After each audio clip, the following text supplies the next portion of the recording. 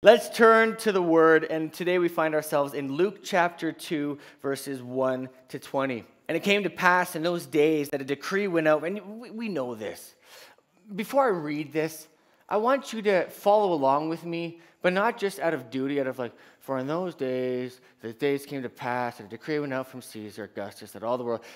Read it with fresh eyes this morning. Try and do that. The census first took place while Quirinius was governing Syria, so all went to be registered, everyone to his own city. That means Joseph also went up from Galilee out of the city of Nazareth into Judea to the city of David, which is called Bethlehem, because he was of the house and lineage of David, to be registered with Mary, his betrothed wife, who was with child. So it was that while they were there, the days were completed for her to be delivered. And she brought forth her firstborn son and wrapped him in swaddling clothes and laid him in a manger because there was no room for them in the inn.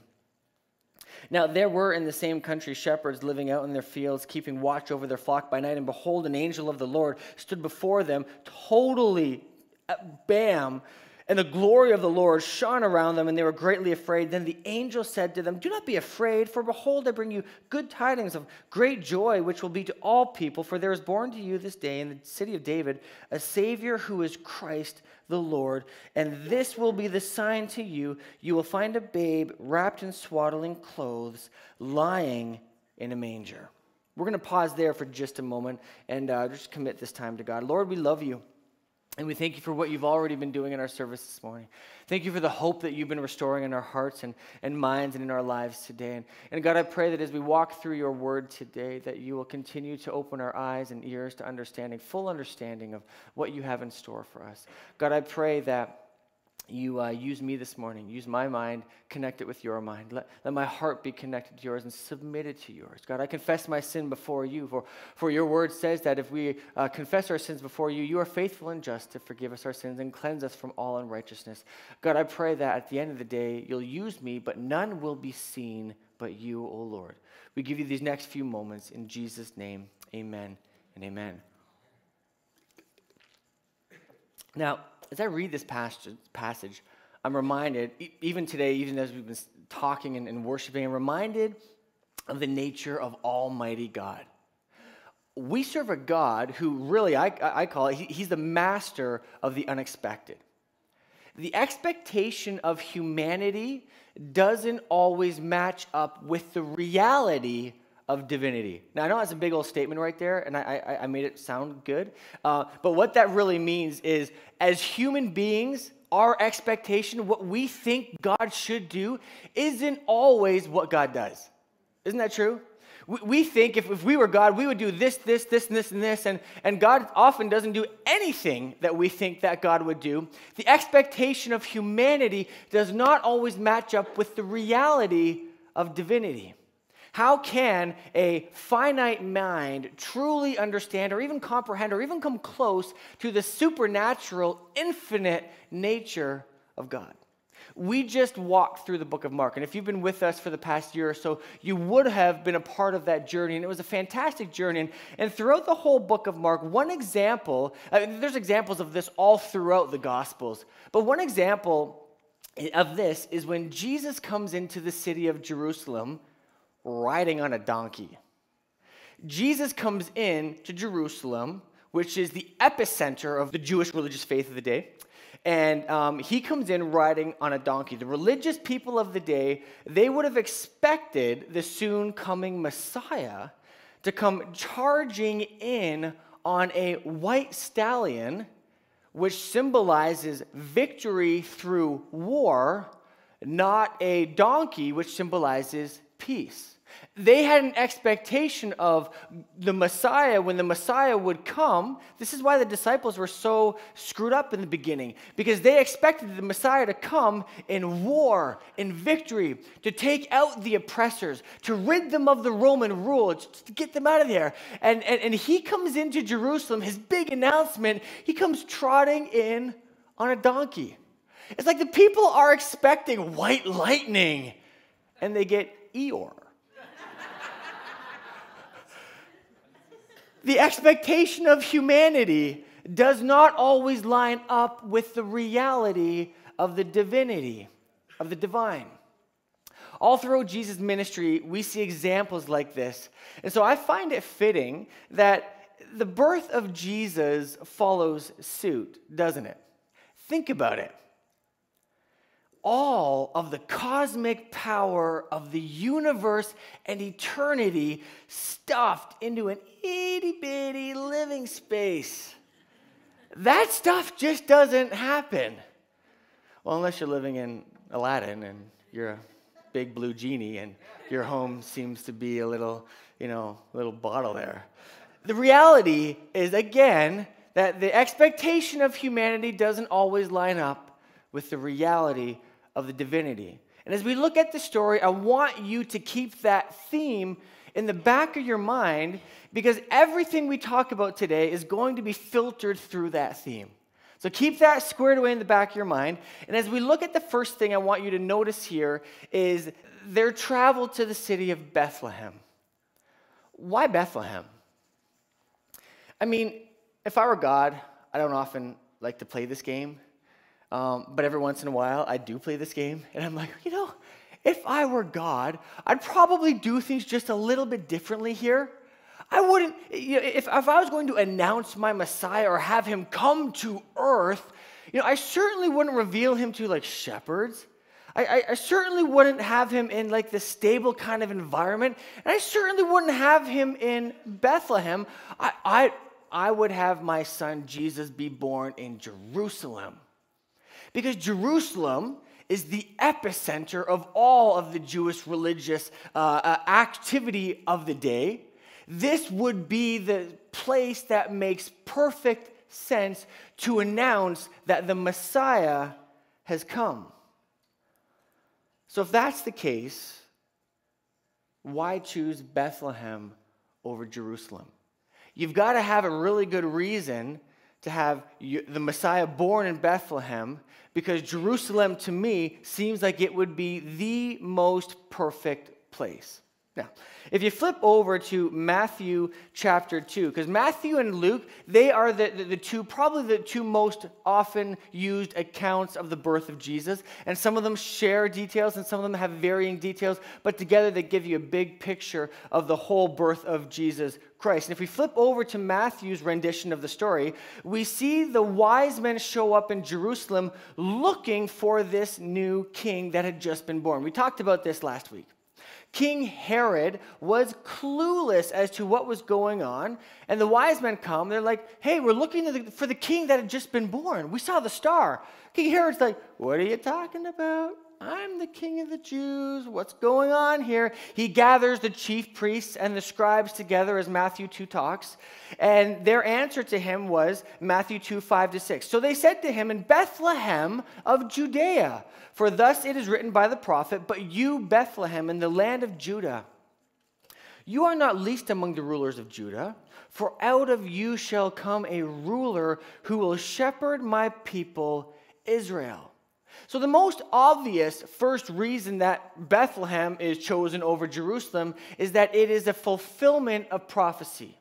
The prophecy that we read just now in Matthew is actually first read about in the book of Micah, in Micah 5:2. The prophet they're referring to here is Micah. He says this, but you, Bethlehem Ephrathah, though you are little among the thousands of Judah, yet out of you shall come forth to me the one to be ruler in Israel, whose goings forth are from of old, from everlasting.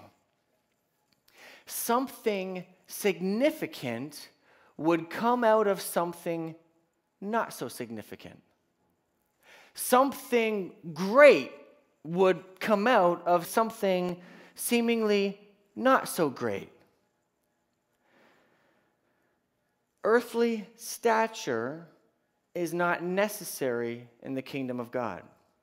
Bethlehem was interesting because if you dig deep into the history, not only was Bethlehem, as we talked about, the fulfillment of prophecy, there's a lot of good history here. There's a lot of good history as to why Bethlehem would have been prophesied even in the first place. And if we take a little bit of a historical look at Bethlehem, we see that Bethlehem, whether you knew this or not, was actually the birthplace of King David. I'm not sure if you knew that or not. King David was born in Bethlehem. And who's King David? Well, he was the youngest son of 8 brothers born to Jesse, that was her dad. And as a result of his unfortunate birth stature, 8 siblings, and you're the youngest, you're going to get stuck. How many youngest here do we have?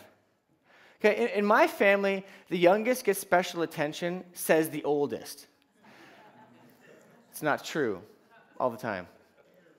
In this situation, and growing up back then with 8 sons, David was the youngest. There was no special attention for this guy in that, when it came to the siblings. And it's a similar way in my family, isn't it? And probably the same way in your family. Clara tends to call Caleb the little prince because she can't call him a little princess, but he's like a little prince. He just gets what he wants, and we always have to cater to him. He's la, la, la, la, la, and she keeps chirping on about Caleb being this little prince. And I assume that it would have been similar in this scenario. David was relegated with all the worst jobs. They all had jobs to do, and they all had responsibilities, but David was given the worst ones to do. And the very worst job that nobody wanted to do was to tend the sheep. So right at the inset of looking at the city of Bethlehem, we see this connection with David, who was a shepherd turned king, who grew up shepherding in Bethlehem. He knew the lands, he knew the areas, and seemingly something insignificant would turn very significant coming out of Bethlehem.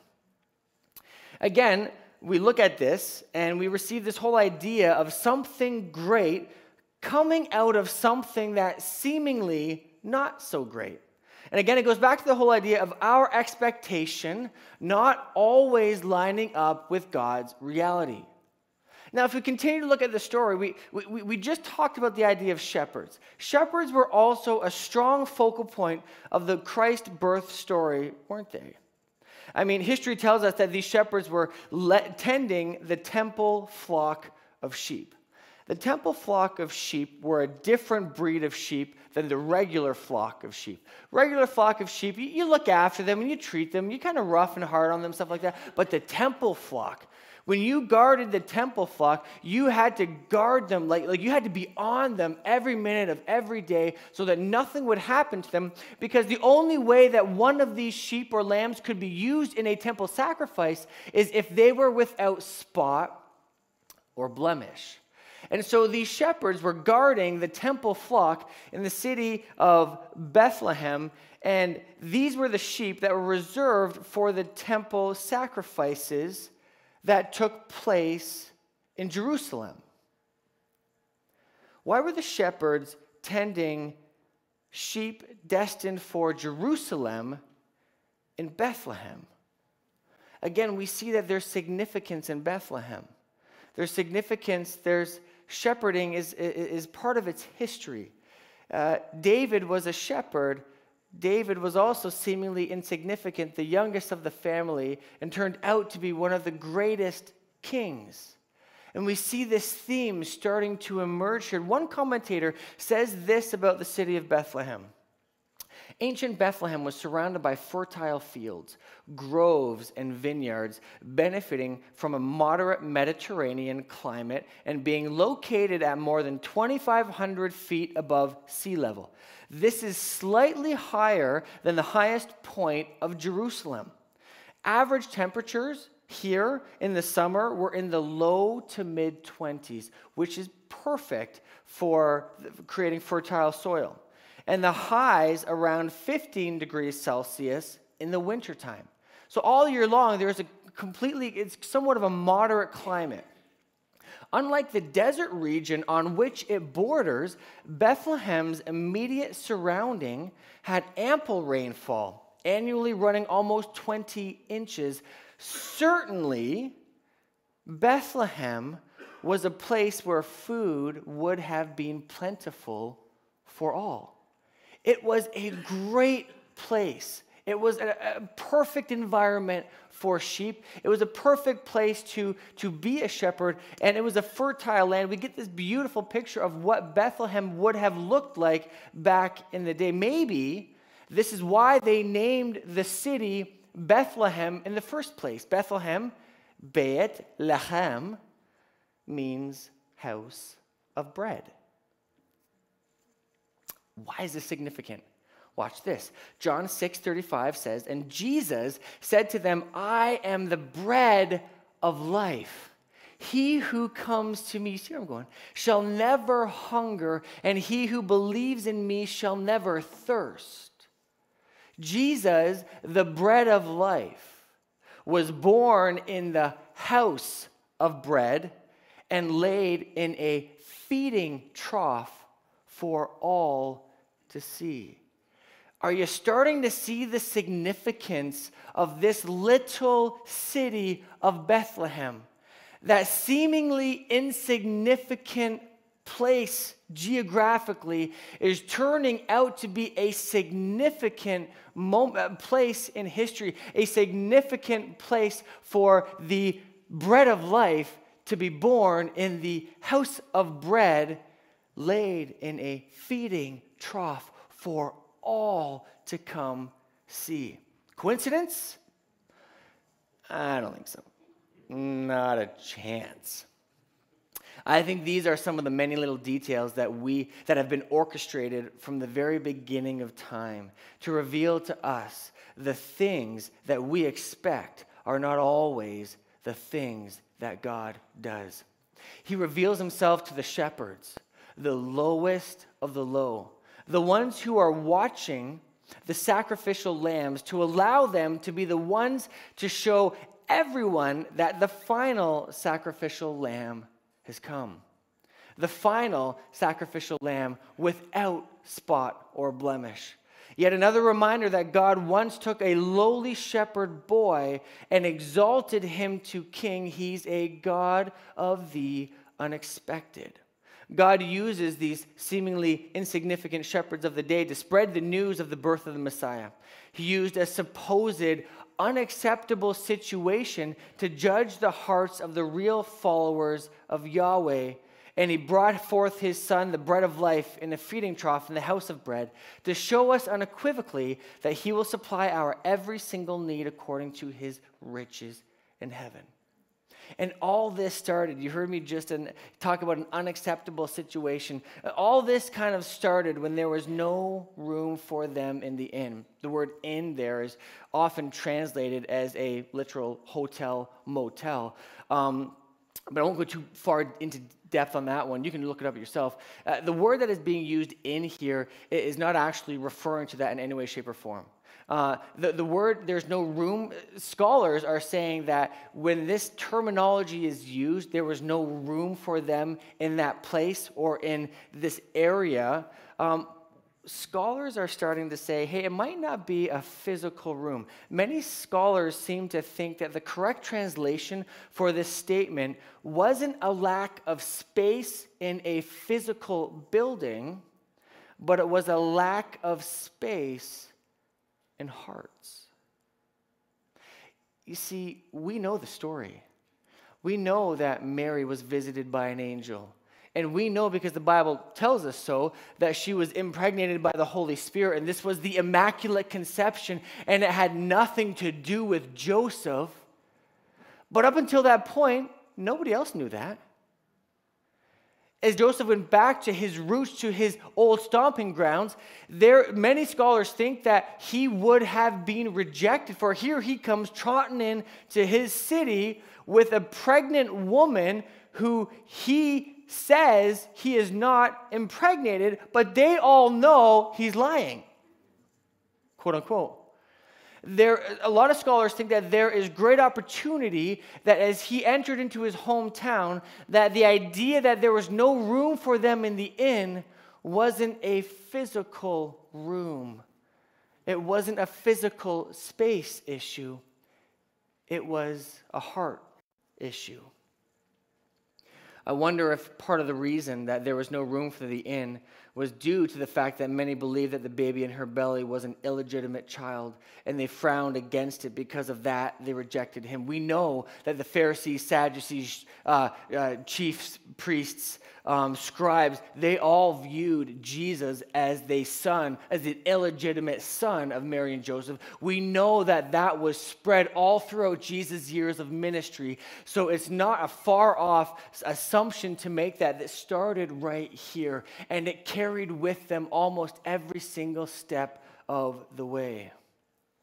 They rejected them because they didn't fit the mold. They rejected them, and as a result, they rejected the Messiah. What does it mean to love Christ?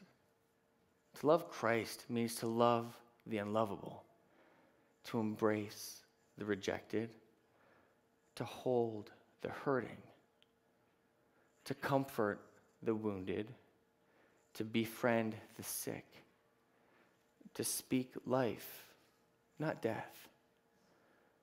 And if you need to speak the truth in love, but always letting your actions speak louder than your words, because sometimes our words fail us.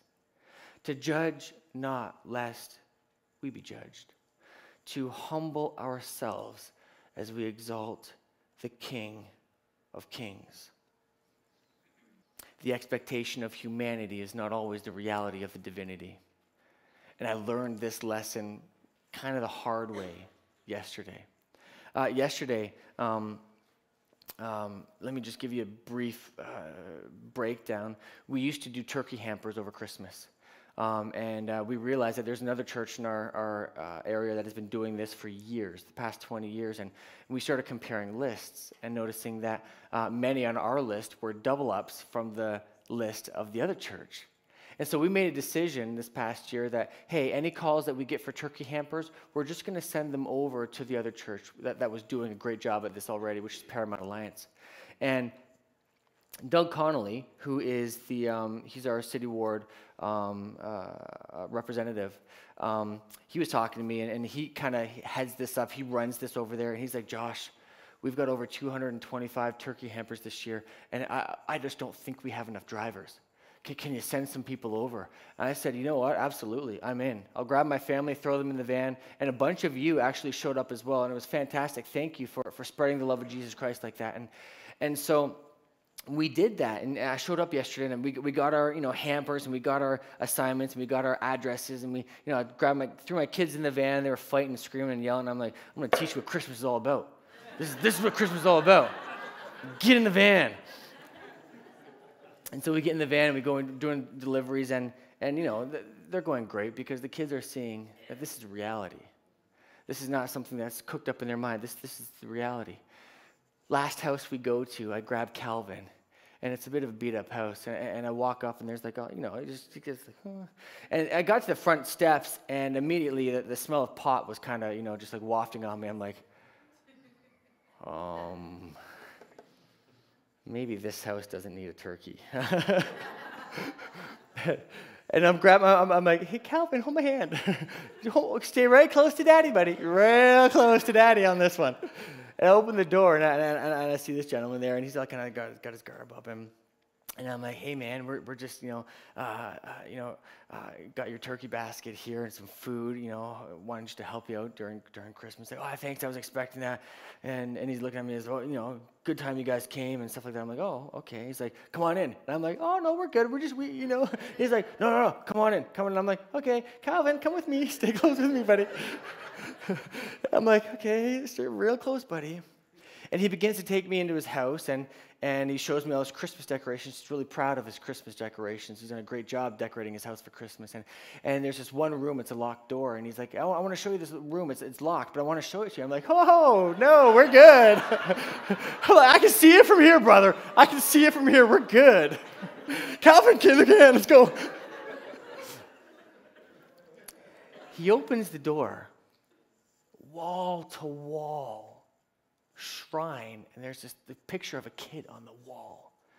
There's a shrine in the middle of the floor, and it's got a little, urn with ashes in it. He's like, I want to introduce you to my son. My son, 3 years ago at 14 years of age, he was stabbed to death in downtown Hamilton. At that moment,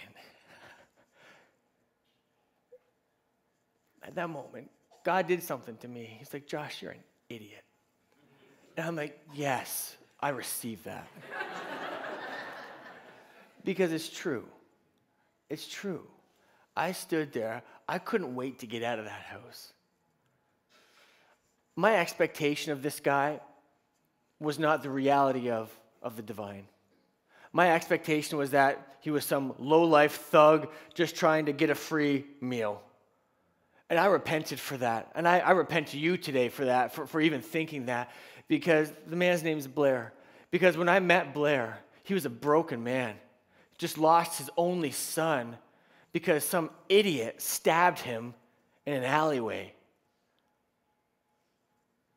Broken. What is it to love Christ? It means to love the unlovable, folks. It means to embrace the rejected. It means to hold the hurting, to comfort the wounded, to speak life, not death. We stood in the middle of that shrine. I said, still hold my son's hand. Don't worry, I'm still. And I'm like, can we pray for you? And he's like, I'd like that. I placed my hand on his shoulder. And I didn't even know what do you pray at that? Like, what do you pray at that? And when you don't know what to pray, you just pray the peace of God. And I prayed the peace of God. And there are moments, this is going to sound weird, but there are moments where the peace of God for me can be a very tangible thing. And there are moments where it's just, I know it's there, but it's not really tangible. This was a tangible thing. I put my hand on his shoulder. This rejected man, living alone in this house, decorated for Christmas, celebrating who knows what. And all he wants for Christmas is his son back. And I stood there, put my hand on his shoulder, and I began to pray. And the peace of God that surpasses all understanding, it descended on us in that room. And he began to break. He began to melt. He began to cry. And we spent a few moments talking, connecting and making sure that connection was there and all that good stuff. And as Calvin and I left, I looked at my boy. I looked at my son and what he had just experienced. And I thought to myself, I was ready to pass this house by. Because this house was seemingly insignificant. Nothing great can come out of this house. And yet, you want to know what my greatest Christmas story is? That's my greatest Christmas story of this year. Because I stepped into a situation, the expectation of humanity, forget that. The expectation of stature, forget that. The reality of the divinity, embrace that.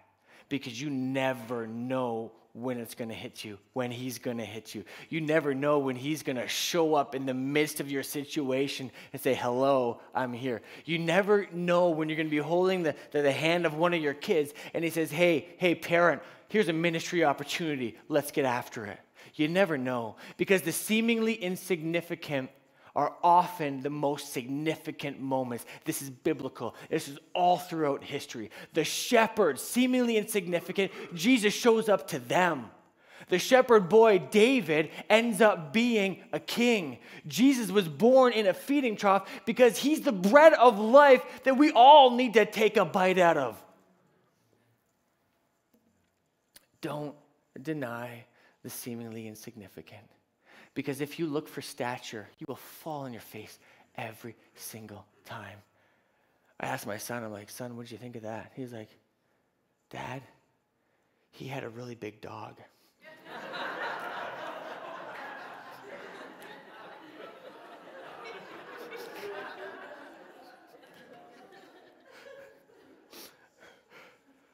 You can't always predict the outcome. But you can walk him through it, amen? Let's pray. Father in heaven, we love you, Jesus. And we thank you that you use people like us.